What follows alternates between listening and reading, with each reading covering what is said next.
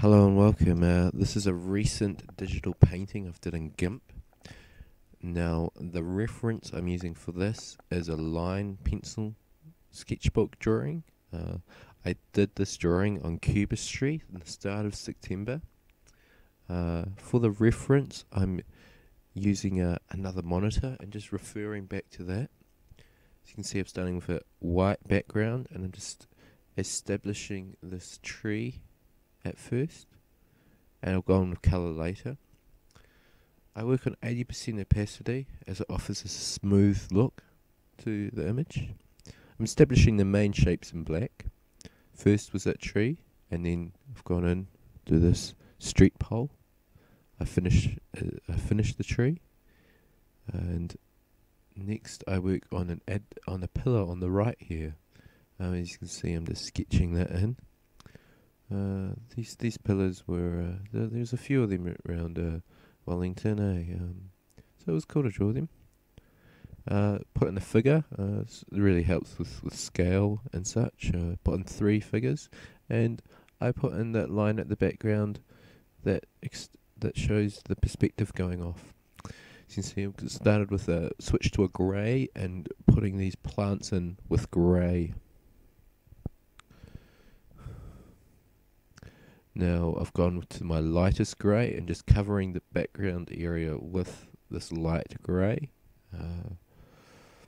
Just kind of, rather than having white background, it's easier to put in this light grey. It just makes it feel more finished.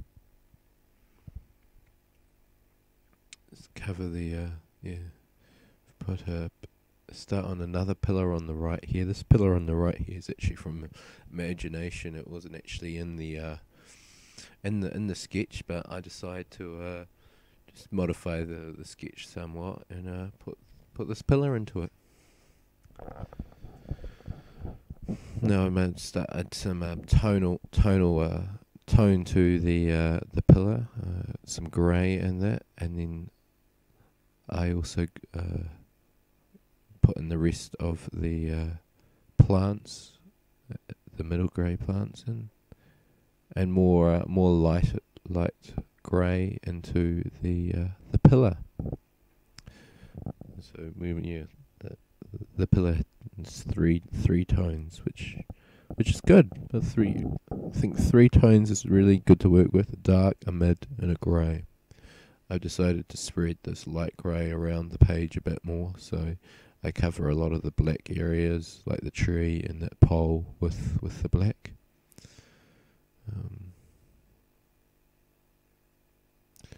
So yeah, covering the tree, the bush and stuff with black, and started in the sky there.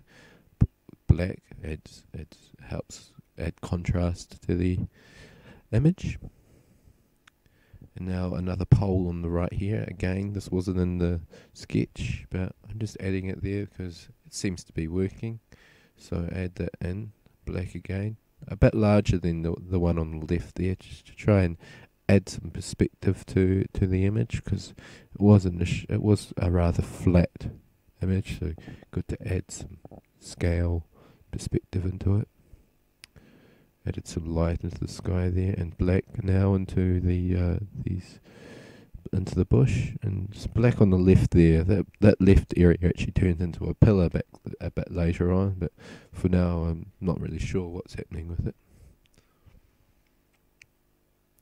Just fill in some more areas with black in that, with the plants and such.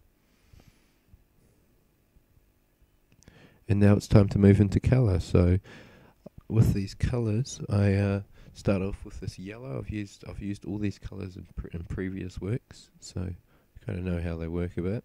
So get that yellow down, and then use a darker green on the tree. So just covering that black with colours. It's working nice and quickly here, as you can see. The video's sped up 4 times. 4 times seems to work well. Here I've gone in with a lighter green onto the trees. I wasn't particularly a big fan of that dark green, so the lighter one actually looks better. and gone in with light yellow into the pole, and pink into the pillars.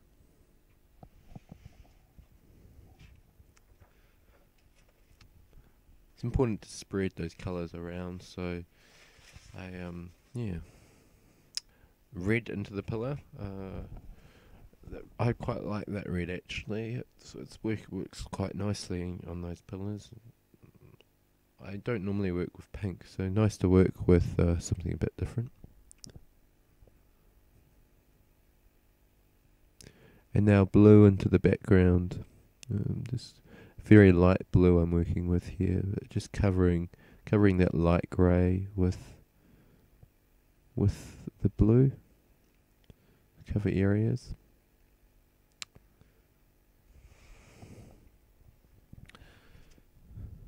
As you can see, I switch between colours somewhat, so I kind of put the yellow in, then the green, then the red, and I switch in the blue, and then I'll switch back to the yellow and such. I think it's really important to balance the colours around the page.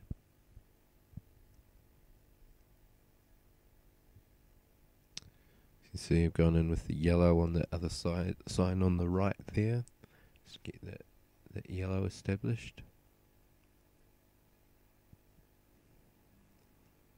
And the lighter yellow on the side.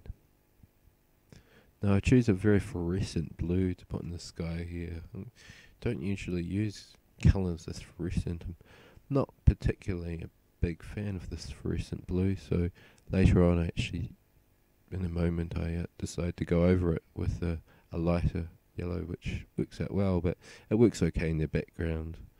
See, there we go there now. Gone in with that lighter blue. It's certainly more fluorescent blue, just putting it over top of areas into the building on the right there, just to establish that it is a building going off into the background like that. Now go back to the green, just there's areas that we're missing it, especially on the right there, so I just put in little areas of green on the right, and back to the blue. Gone in with much darker blue this time, just to push back that background and push forward the foreground. Next I decided to turn this area on the left. It wasn't really doing much, so I just decided to turn it into a pillar. Why not? So, thank you for watching this video. I hope you've enjoyed it. I hope you've enjoyed the commentary. Please comment and rate it.